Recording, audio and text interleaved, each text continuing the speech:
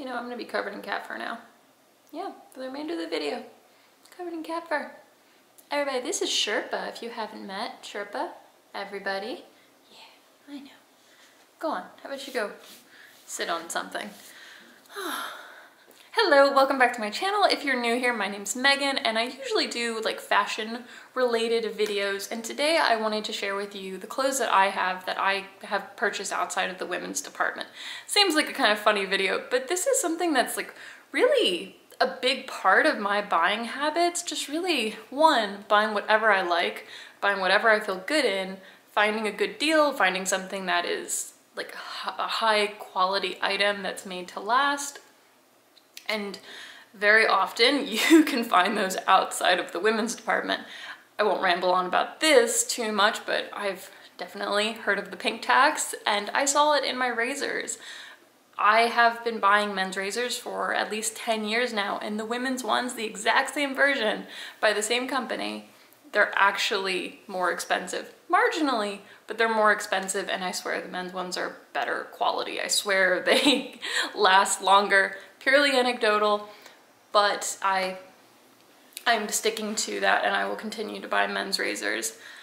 So I wanted to share with you some of the items that I really enjoy, that I get a ton of use out of, that I purchased outside of the women's department.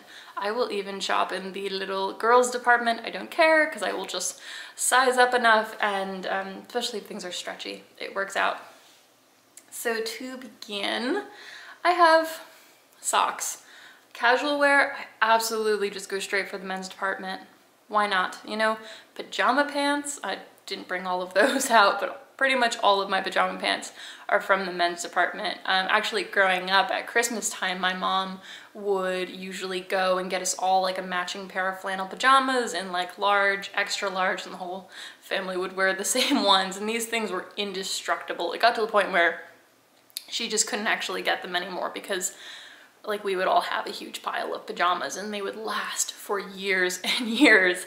So those were all from the men's department, but I have these little dino socks with little Santa hats on them. These sheepies also, I got these from the men's department at Fat Face. Now, this won't work for you if you have like cute, dainty feet. I don't. So I usually find that with men's socks, there's like two sizes, a smaller size that I fit, and I'm a women's size 9.5, 10. And then there's a larger size, which is just way too long for me, but I have wider feet anyway. And the smaller size for something like boot socks or athletic socks, they work great. They work so well. And just women's socks will have a huge markup on them. So yeah, that is my first item. Continuing with casual clothing, this has covered in cat fur because I was just wearing it. But all of my band tees, they're all from the men's department. I think this was actually in the little boys department at Nordstrom Rack. But that's men's, again, something I got at Nordstrom Rack. Men's. Ooh, this was from the little boys. So obviously I'm built in a certain way that they weren't quite expecting to accommodate in these clothes. So I find that the chest can be kind of tight sometimes. I usually just cut the arms off, and that solves this problem. If you cut the sleeves off, it opens up the chest really nicely, and I wear these when I'm going to the gym. I wear them to work out in, and they're cute. This one too, a little bit more masculine than the floral dinosaur, my Metallica shirt. And then this one I wear this almost every time I go to the gym. Not to be such a cliche in the Captain America t-shirt working out, but yeah, I just cut the sleeves off. I love this. It's so soft and comfortable. Women's shirts, oh, it pisses me off how much of them have polyester, and so I feel like they just deteriorate so quickly. These, you know, I wear them hard. I wear them to the gym, and they've held up for a couple of years now. Up next, something that I will always get in the men's department, boyfriend styles. Why get the marked up, trendy female version? You know, if you're going for a boyfriend cut, just get the men's department version. So that is exactly what I did. I had the hardest time finding boyfriend jeans in the women's department that actually fit me. And so finally I was like, why am I not just looking in the men's department? And I got men's skinny jeans. They fit perfectly. Again, now these pants are expecting me to have equipment that I don't have, but my wider hips kind of balance that all out. These are the men's skinny jeans from Abercrombie. They're so cute. They're kind of like fitted. It's hard to explain. They have that nice slouchy fittedness, which is contradictory, but they look great. I'll actually, maybe this week when I post this video, I'll post pictures on Instagram like leading up to it of how I incorporate these items, because they're really so comfortable. They fit my body well enough. I also, on that same trip, I got another pair of jeans. These are stiffer. Something I love about men's jeans is they tend to have a higher percentage of cotton, so they hold their shape really well. They're really thick, which is, I feel like it's so flattering when jeans are thicker. I hate the like thin ones. One, they wear out quickly, and I feel like they just don't go over my body the way I want them to in a flattering way.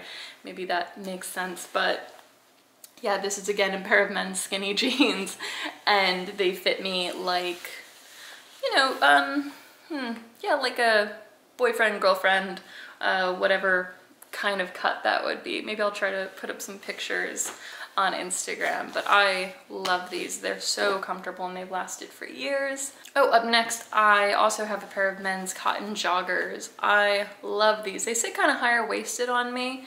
Just kind of like nipped in at the waist, so that makes it nicer to dress them up. I was walking through Target. I wasn't looking for them, but I saw them when I was just walking through and knew immediately that these would fit me really well. I think, what is this, a size? I think it's a medium, but I'm not sure. Please hold. Did I cut off the tag? Maybe I cut off the tag. I'll try to put it in if I can find it. But men's clothes are so comfortable. These are just 100% cotton joggers. I hate how much polyester is in women's clothing and elastic, because you get the immediate saggy butt, things lose shape, they're just falling apart so quickly. So yeah, trainers, jeans that are meant to be looser anyway, I say just get the men's version. A few other items to share. I don't have any that are clean right now, but most of my linen shirts, I just get them in the men's department. I know a lot of people will talk about getting cotton shirts, like those crisp white cotton shirts. I haven't been able to make those work for me. Because cotton is so much stiffer, they just kind of stick out in the shoulders, and while I'm fine with a slouchier, more relaxed, masculine fit, I don't actually want to look like a big square walking down, and the cotton, because it doesn't drape, I haven't been able to make the cotton shirts work for me. But linen just kind of drops at the shoulder, even though it's further down. Like, it just falls nicely, and I can knot it. I'll size up to make room for my chest. They're just really comfortable, and they've lasted ages, you know, whereas a lot of women's shirts, for example, and I do have women's linen tops, like for example, if I do want them to be more fitted, because women's will be, they'll have that seam across the chest to make room and then still be nipped in at the waist. I have a pair of J. Crew, why am I saying pair? I have a J. Crew linen women's shirt in, I think, a size small, but again, it's more fitted. But that top was, I got it on sale, but I think it was like $80. My men's linen shirts were about $50. They're holding up the same. My last two items that I wanted to share with you is one of my favorite coats, but I don't wear it enough just because, again, it is a very specific style, but varsity jackets, just get the men's. They tend to have a higher percentage of wool versus like women's will have a lot more polyester in the blend. These are real leather sleeves. So I got this at the Coach store. It was on sale and I love it. Yeah, it is a little bit bigger, a little bit more boxy, but I feel like it works with this sporty vibe. I feel like it looks really nicely with a pair of fitted, like actual women's skinny jeans, just all pulled together. It's a really cool look.